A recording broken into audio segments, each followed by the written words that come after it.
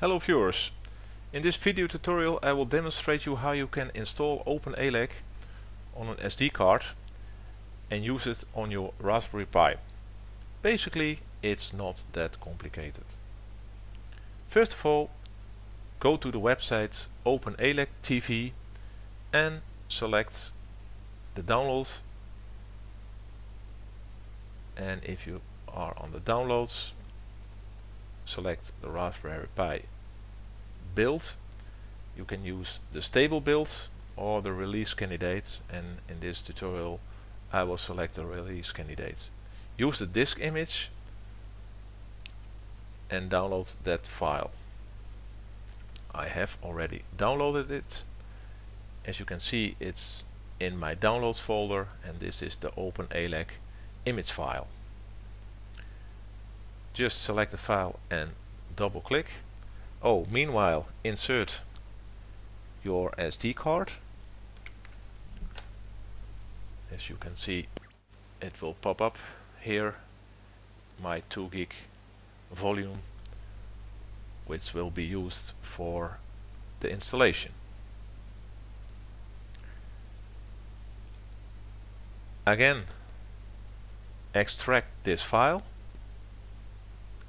It takes a while, and after extraction it will pop up with a screen, and you have to choose where to extract your image.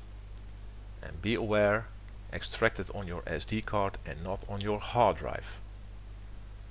So, as I said, choose your destination wisely. As you can see, this is my hard drive of my laptop, and this is the 2 gig drive I just inserted in my laptop. It will pop up with an information message. Ignore this message because the installation takes less storage on your SD card, and the remaining part will be used for later use. So it's just a message and you can ignore it. But be sure your destination is your SD card, in this case my 2 gigabit drive. Okay, start restoring. Again, a very important message, because all existing data will be lost. So if there is some data on your SD card, it will be gone. Okay, restore. It will prompt for a password.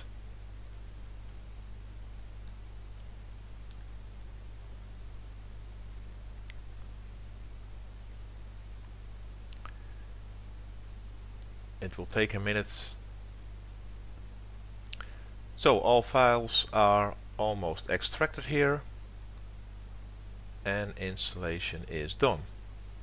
As you can see, you have 3 parts on your SD card: partition 1, partition 2, and some free space.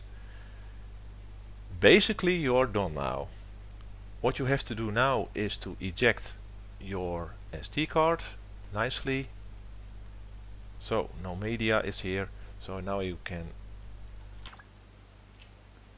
use your SD card. Go to your Raspberry Pi, insert your SD card in the Raspberry Pi, power up your Raspberry Pi, use an HDMI cable, and you can go through the installation part of your